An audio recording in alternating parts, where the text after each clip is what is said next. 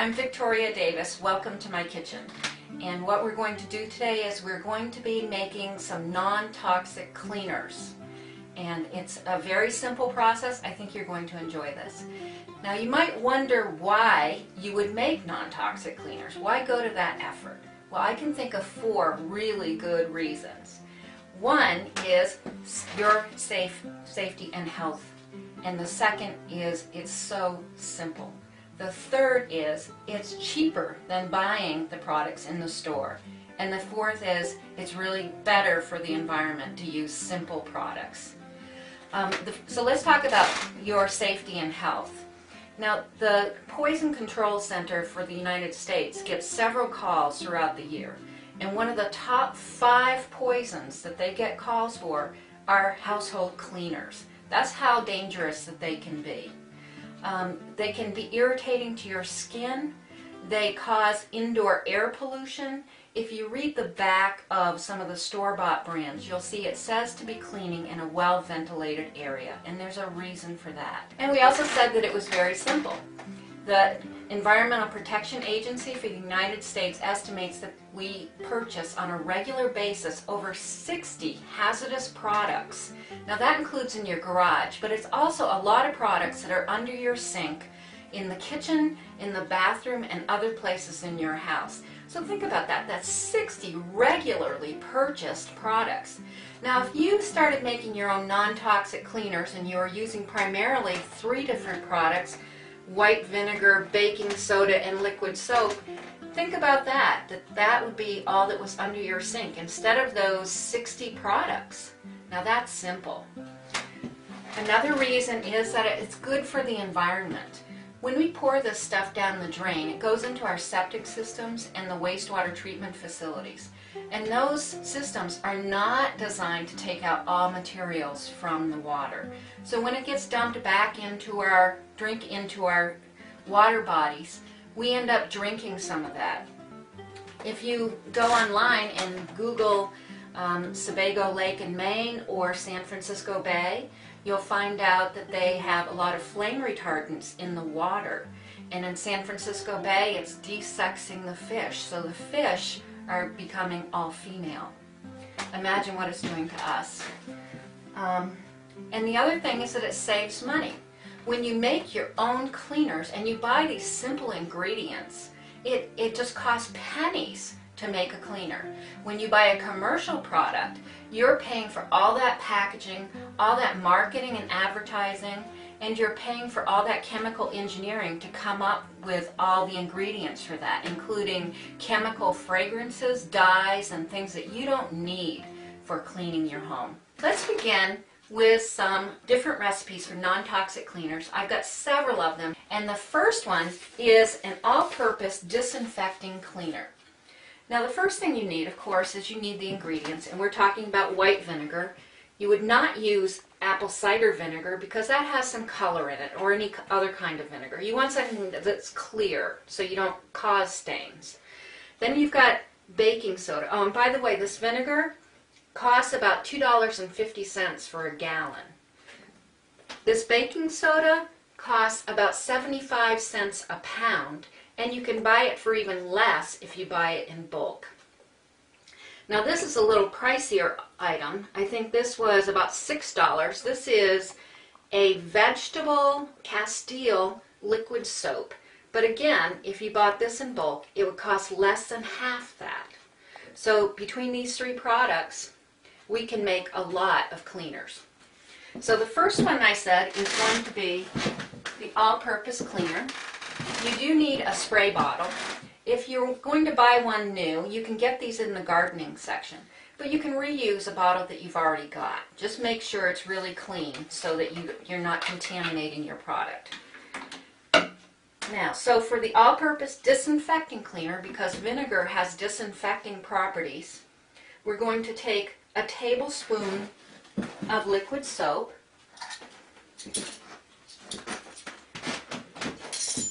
and we're going to mix it with a cup of warm water. So I'm actually going to use a funnel. And notice that I marked my bottle. You always want to mark your product so you don't get it confused with something else, especially if your bottles all look the same. So just take a Sharpie magic marker and label your product. Okay, so there's a tablespoon of liquid soap. And then we're going to take a cup of warm water. You can get this right out of the tap.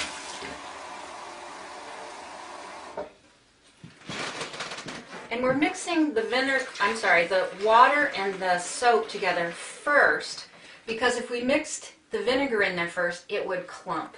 And a friend of mine didn't believe it really would, so we experimented, and it really does. So you want to mix the soap and the water first. And then we're going to add 2/3 cup of white vinegar, which I've already poured out into this cup.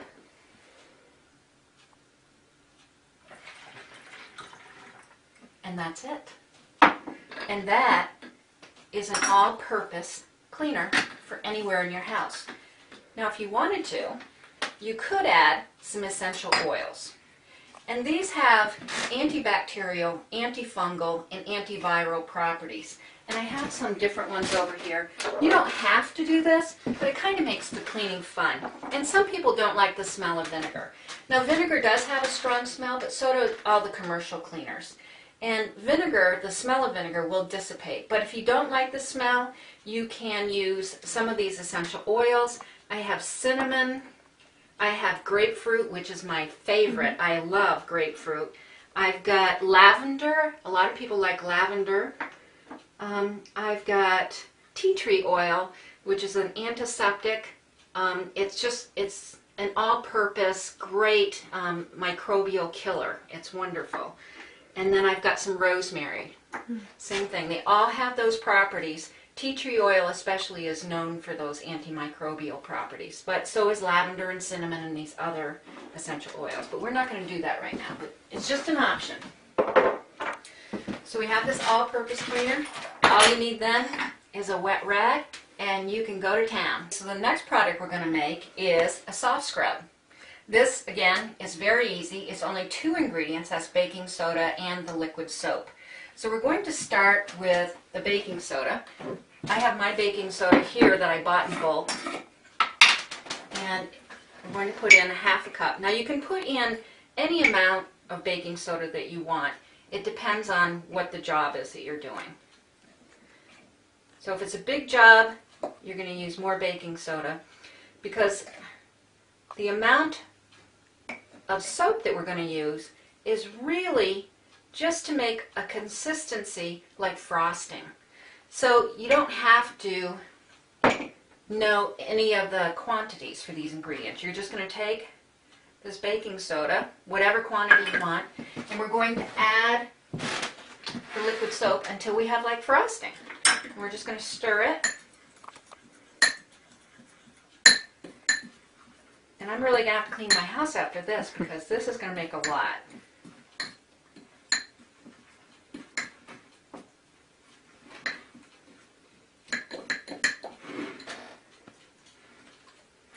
So let's see what this looks like. This is getting kind of frosting-like.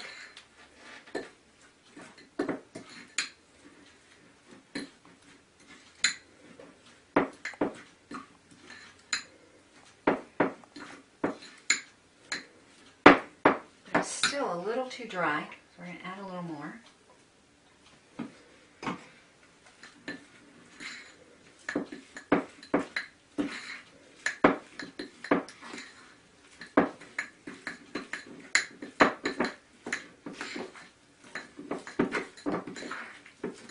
I don't know, that's pretty close to frosting. What do you think? Are we done? Kind of looks like frosting. So here's your soft scrub. So you've got the baking soda for kind of some grit action to get rid of, any stains. And we've got the soap. So you just put this on a wet cloth or sponge and go ahead and clean your shower or your tiles or whatever you've got that you normally would use some kind of a soft scrub.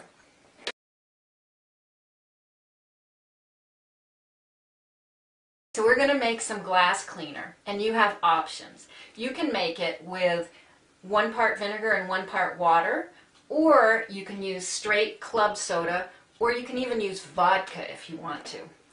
But we're going to use the vinegar and water. And notice again, I have labeled my bottle.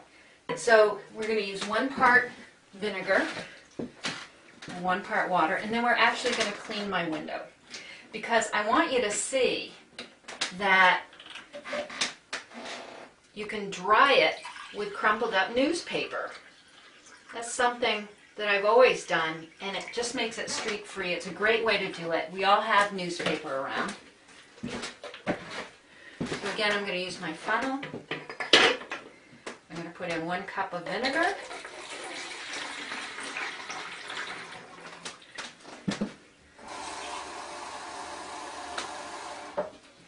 And 1 cup of water. And that's it. That's it. So just mix it together a little bit. We've got a rag, and now we're going to clean a window. So we're just going to spray our vinegar and water on the window. And I should point out that these nozzles, you can turn them so you can have different types of spray. So I've got this where it's really dispersing, but you could have a straight shot if you wanted it. So I'm just going to clean the window. And when you clean windows, it's best to have the sun out behind you so you can see where the streaks are. And you could also do vertical swipes on the inside and horizontal stripes on the outside so you knew which side of the glass where the streak was. So I've cleaned that. You can still see it's a little moist. So I'm going to take some newspaper. I'm going to crinkle it up. And I'm just going to dry the window.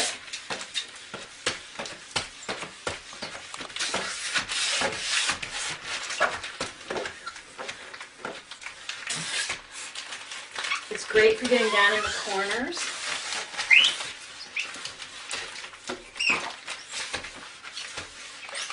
And that's your window cleaner and your dryer. Okay, our next cleaning product is going to be drain cleaner. Drain cleaners that you buy in the store are really toxic. They are just bad news. You certainly don't want them around your kids, especially little kids. And just using this method is just so much safer. And if you do it on a regular basis, you won't need to use any heavy-duty cleaner. And if you get a clog that's just too tough for this to work, because it's something that's really jammed in there, you can use a plumber's snake, you could use a coat hanger. Just try to avoid using the commercial drain cleaners. So we're going to use a 1/2 cup of baking soda, and we're going to just dump it down the drain over here. And then we're going to follow it with a 1/2 cup of vinegar, and then let that set for 15 or 20 minutes, and then pour in boiling water. We're just going to dump a 1/2 cup of baking soda right in the drain. We're going to follow it by a 1/2 cup of the white vinegar. You can see that foaming action of the two reacting, and that is helping to declog the drain. And we're just going to let it do its job for about 15 minutes, and then we're going to follow it with some very hot water from the stove. Okay, so our 15 minutes has gone by.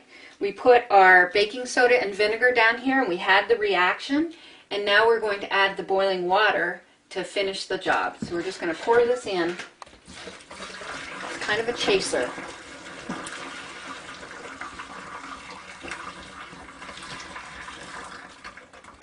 And if you have a sluggish drain, this works great. And if you do this on a regular basis, you won't have the clogs in your drain. If you want to clean off your cutting board surface at night and use kind of the disinfecting properties of the vinegar, what you do is before you go to bed, you squirt some on there and go to bed.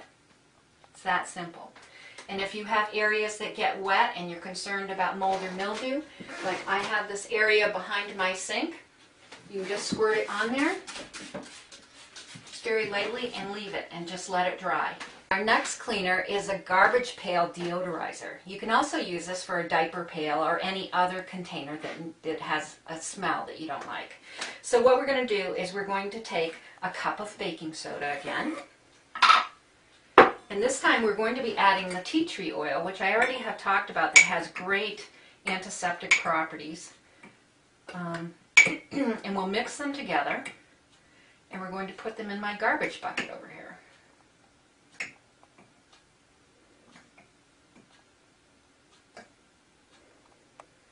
So here we go. We've got a cup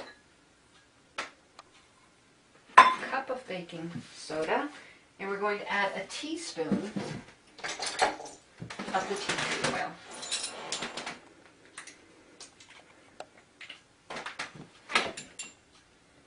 So this comes out in little drips.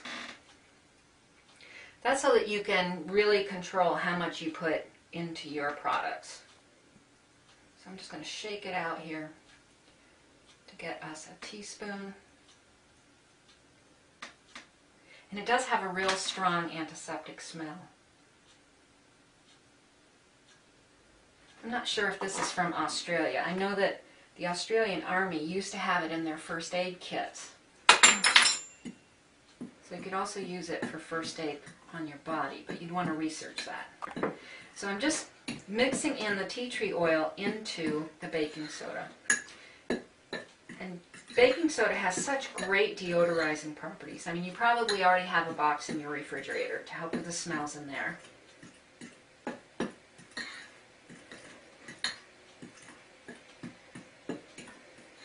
Okay, so I'm just mixing this together with a fork so I don't have any lumps.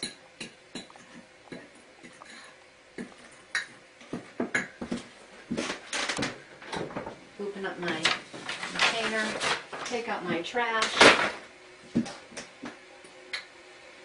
and just dump this right in there.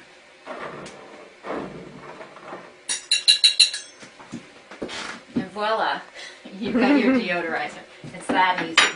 I would leave the deodorizer into your waste bucket overnight just to clean out the smells. And then in the morning you can just dump that down the drain because it's great for your drain too. Our next cleaner is for your hands. And a lot of people are using antibacterial soaps to clean their hands, to clean their dishes, to clean all kinds of things in their homes. You don't really need to use antibacterial products. A lot of times the product or the ingredient in the antibacterial soap is a pesticide. And so we're using that on our hands, on our dishes. That's just not a healthy thing to do. And more than that, it's creating super bacteria.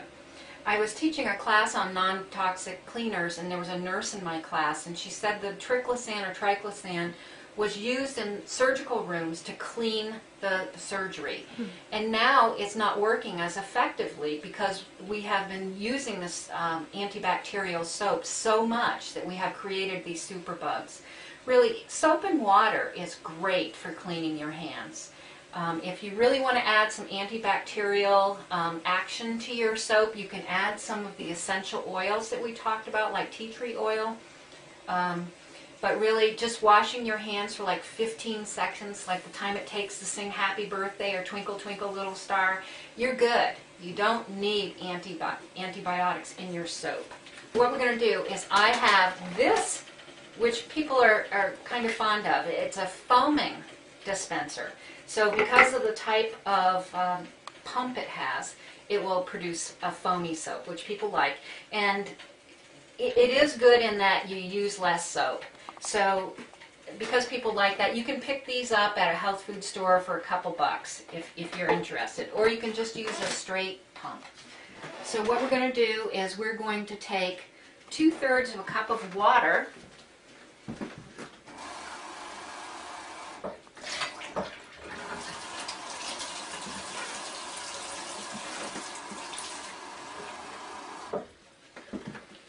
I'm going to use my funnel again.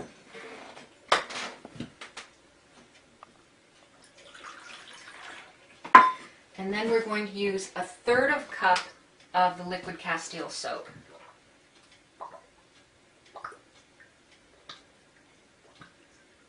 A lot of soaps are made like detergents. They're synthetic. So if you get like a Castile soap, it is vegetable based. Dr. Bronner's is a popular one, and also Vermont soaps. They are kind of pricey, but they're so concentrated that you get a lot of use out of them. Okay. So we've got our soap and water in here.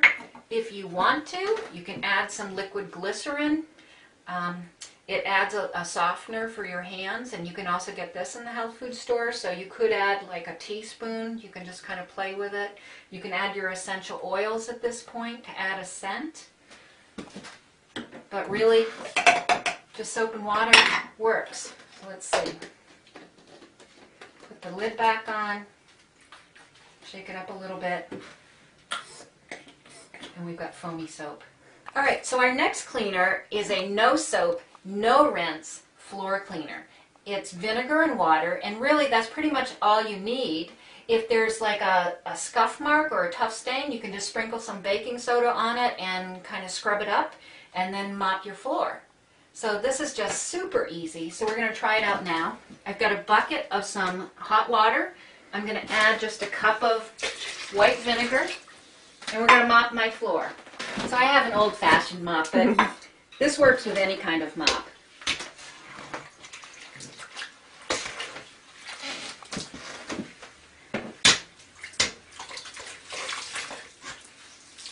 And again, if you want some scent, you can add a few drops of essential oil so you can have a pleasant experience while you're cleaning.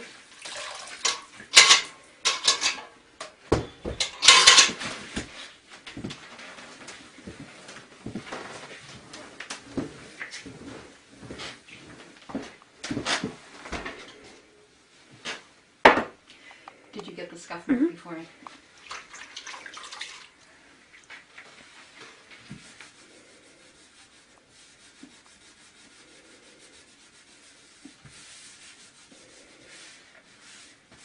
So the next cleaner that we have isn't really a cleaner, it's a fabric softener. And all it is putting half a cup of white vinegar into your rinse water of your washing machine for your laundry. It's great for softening. It has a little bit of whitening properties or brightening properties, and it's a disinfectant, so it's great for your laundry. If you have a softener dispenser on your machine, just fill it up with the vinegar up to the fill line. And I have friends who say they're not going back to the sheets because they have so much smell in them that they can't stand all that fragrance. So if you have trouble with fragrances, this is a great way to soften your clothes. Our next cleaner is a carpet deodorizer. And as we've talked about, baking soda is just great for deodorizing things. It absorbs odors. So what you can do is you can take some baking soda, whatever quantity that you think you need, depending on the size of your carpet. You can add some essential oil to it for a fragrance that you like. Just add a teaspoon per pound of baking soda. Mix it up really well. You would sprinkle it onto your carpet, and I'm going to just sprinkle the baking soda on so you can see how easy it is. You just sprinkle it on. You're pretty liberal with the amount that you put down.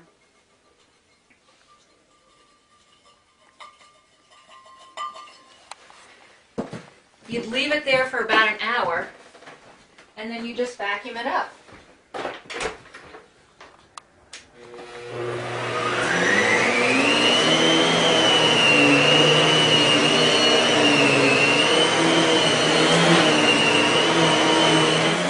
Great to have the baking soda in your vacuum cleaner bag because it'll be deodorizing all the stuff in your vacuum cleaner bag. For our next cleaner, we're going to make some silver cleaner. This is for silverware, not for stainless steel, but for silver that gets tarnished.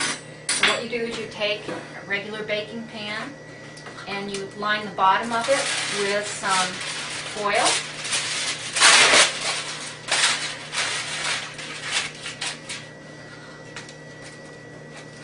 This will save you a lot of time. You have lots of silver to clean. So we're just going to put these in here. I think I'll leave one out so you can see the difference.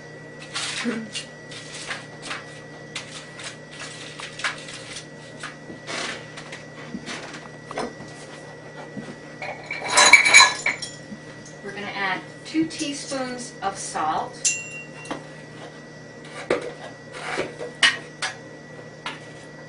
Then we're going to add 2 teaspoons of baking soda, and then we're going to cover it all with really hot water.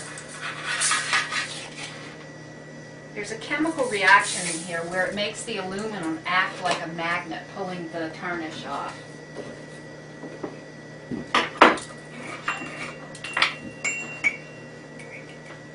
So we've got our 2 teaspoons of salt. Now we're adding 2 teaspoons of the baking soda.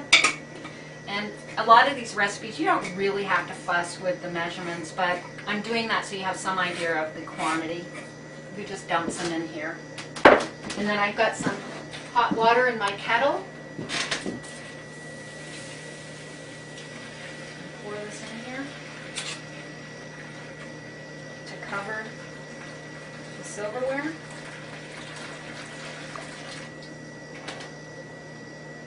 And there's a sulfuric smell from it taking the tarnish off. So it's just been in there less than a minute. And you can see that made an incredible difference. Okay, so our next cleaner is also a silver cleaner or a jewelry cleaner. I just happen to have silver jewelry. So I've got 2 very tarnished earrings right here. And I'm going to clean one of them with toothpaste. And then we'll compare them so you can see what a difference there is. So the first thing I do is I get my toothpaste, and I'd normally be in the sink. I've got a damp cloth here. I'm going to take one. I'm just going to get it a little moist. I'm going to put some toothpaste on it, and I'm just going to rub it with my damp cloth to get the tarnish off.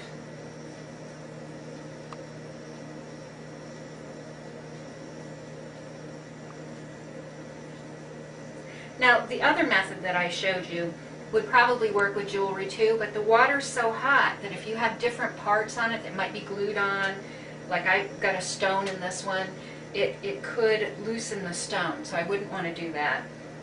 The other method is great for getting into crevices and places that you would have difficulty getting to. This has a lot of crevices here.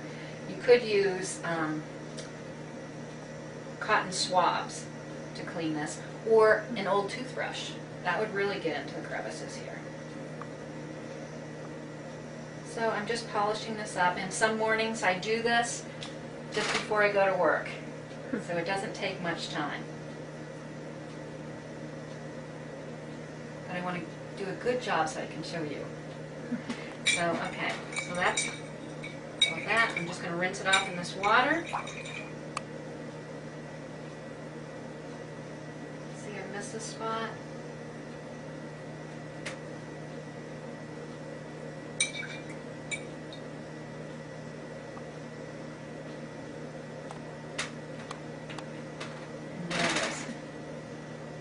Just toothpaste. Those are the recipes that I have today. There are lots of other recipes out there, and I just wanted to touch on some other ingredients that you might use. There is a washing soda, and there's borax.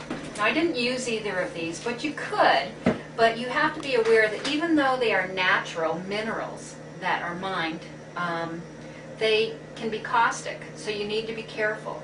When you use the washing soda in particular, you want to wear gloves. And if you're concerned about children or pets getting into your cleaners, you may not want to use these. But they're great in the laundry. They're great for cleaning up stains, so, you know, it's your call.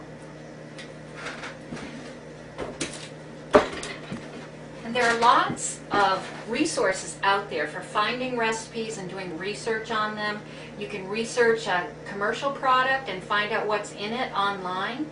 There's something called an MSDS, that's a Material Safety Data Sheet. You should be able to get that for a product, and it will tell you all the ingredients. If you can't get it online, you can call the company and ask for it. When you're at the store and you're looking at products there, and they say that they're green or they're all natural, you really don't know for sure. Unless they say that they provide all the labels, all the ingredients on the label, you don't know what's in them, because federal laws do not regulate labeling to make people put all the ingredients onto the label. It could have something really nasty in there, but it's such a small quantity that they're not required. But if you use that cleaner, and this cleaner, and this cleaner, and they all have a little bit of something toxic in it, that really adds up. So you need to be cautious about what you buy.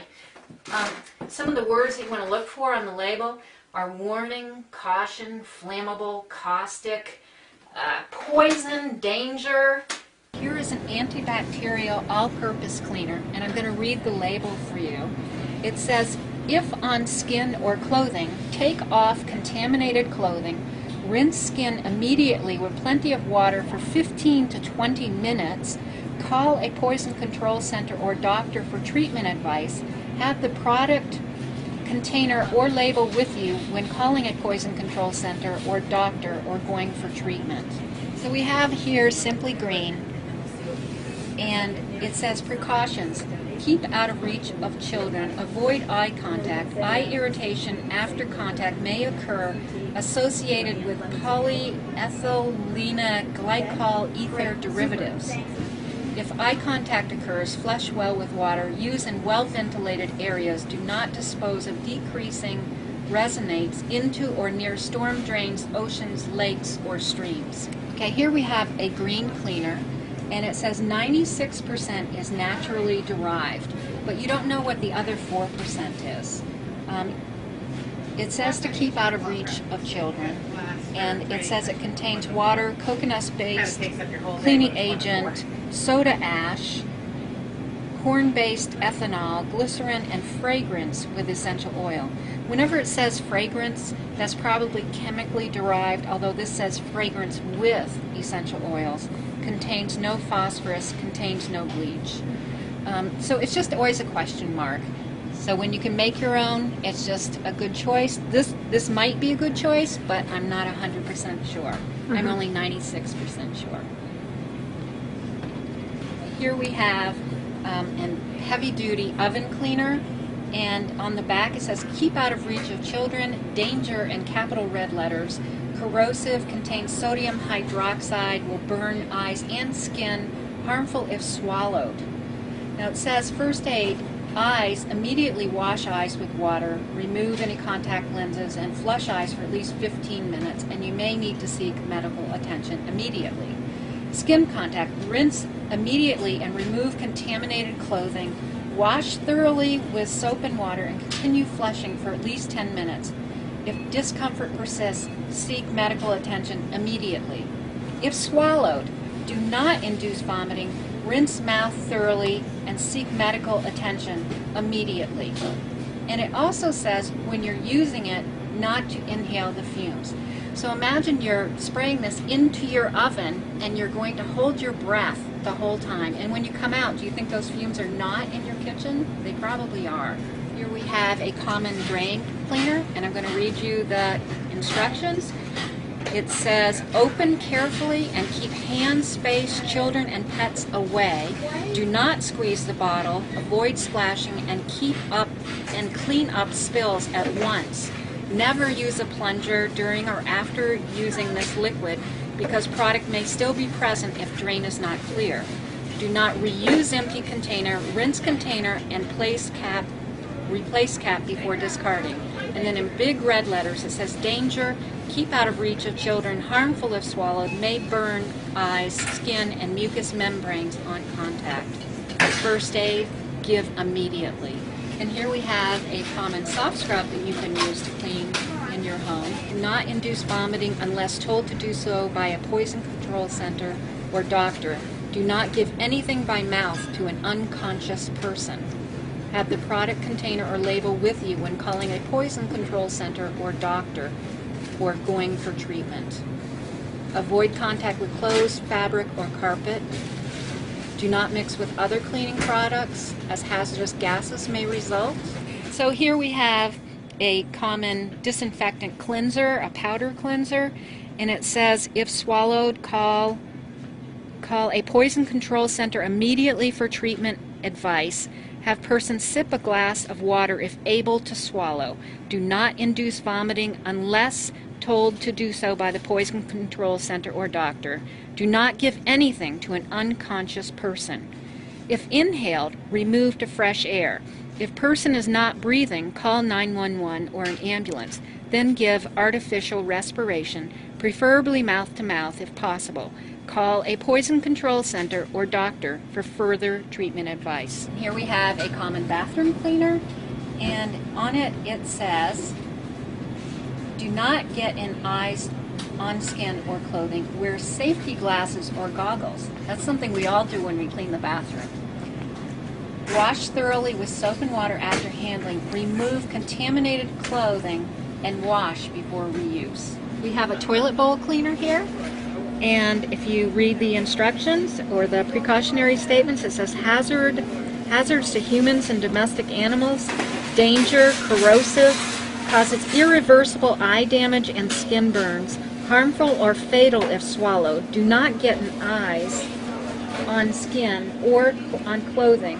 Wear protective eyewear, safety glasses, goggles, protective gloves, and protective clothing. Wash thoroughly with soap and water after handling and before eating, drinking, chewing gum, or using tobacco.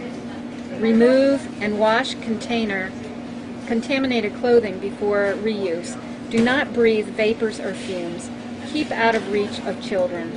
Contains hydrochloric acid. Not something you probably want under your counter if you have little children. It's really false advertising to say that they're a green product and then you find out, oh my gosh, it's harmful. Or there are products out there that support women's breast cancer and then you find out it has an ingredient in it that causes cancer. So you have to remember these are companies and they're out to make money, and you just have to watch out for yourself. So we've got several books here. This book is Slug Bread and Beheaded Thistles. This has some housekeeping, non-toxic housekeeping, and gardening tips in here. This is my favorite book. It's Non-Toxic House Cleaning by Amy Kolb Noyes. It's published in Vermont, and the author lives in Vermont. Just a small little book, but it's a great little book with lots of good recipes in it. And then you've got one here, Annie Berthold Bond. She's a very famous person for doing these household cleaning, non-toxic cleaners. She also has some cards that you can get that have the recipes on the cards. This is one I've had a long time by Karen Logan, Clean House, Clean Planet. Clean your house with pennies a day, the safe, non-toxic way. And she's got a bunch of recipes in it. And you can see that I've used it a lot. This one, Household, Yard, and Office Chemicals. It's a dictionary. So if you go in the store and they have a 25-letter word on the back of the label for a certain chemical, you can look it up in here. This is by Ruth Winter. This is an older version. There is a newer version of this book out there. And if you're interested in lotions or perfumes or things, there are many books out there. This one, it just happens to be one that I have, Pure Skin Organic Beauty Basics by Barbara Close. It's a pretty book with nice photos and recipes in it. Talks about the essential oils. And if you go to a health food store, they often have books on essential oils, so you can learn a little bit more about the different ones that are out there. So there's lots out there. These certainly aren't the only ones. They just happen to be the ones that I own. So you can do a Google search and find just about anything. Anyway, I hope you enjoyed the show, and I hope you enjoy making some of these cleaning products to make your home clean and safe.